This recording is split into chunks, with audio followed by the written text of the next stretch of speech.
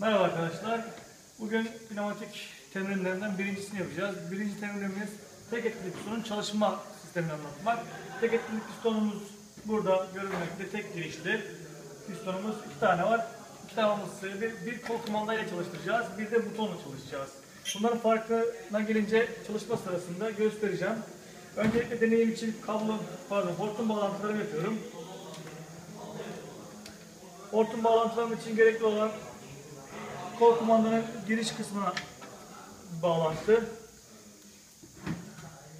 Devamında ise 4'e 6 dönüştürücü ile, çünkü kol kumandamın çıkışı 6'lık, pistonum ise 4'lük çapta olduğu için dönüştürerek bağlantısını gerçekleştiriyorum. Daha sonra tekrar bir dönüştürücü ile hava tahliye çıkışım kompresörden gelen 4'lük olduğu için bir 4'lükle FRY'me giriyorum. FRY bildiğiniz gibi filtre ve yağlama ve regüle işlemleri yapıyordu. Şimdi ana havamı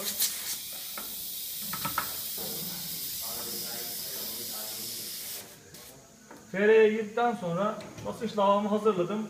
Şu an için FRY'den çıkarak kol kumandalı 3'e 2 yön valfine ve tek etkili pistona girişimi tamamladım.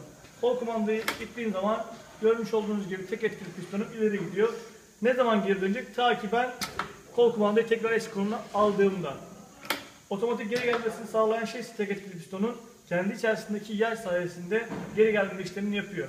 İleri gittiğinde yay ileri doğru sıkışarak kol kumandadaki havayı kestiğim an yay sayesinde geri gidiyor. Şimdi diğer tarafa geçerek butonla bu işlemi yapacağım.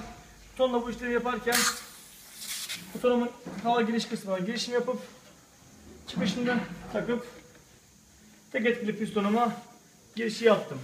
Butondaki fark kol kumandaya göre şudur. Butona bastım. Tek etkili pistonum ileri gitti. Ta ki ne zaman gelecek? Ben butonları çektiğim an. Bastım, geri gitti. Bastım, geri gitti. Kol kumandadan farkı ise kol kumandayı konum değiştirdiğimde eski konuma kendim getirmek zorundaydım. Ama butonu konuma getirmem için eski konumuna bırakmam yeterli. Deneyimimiz bu kadar. Teşekkür ederim.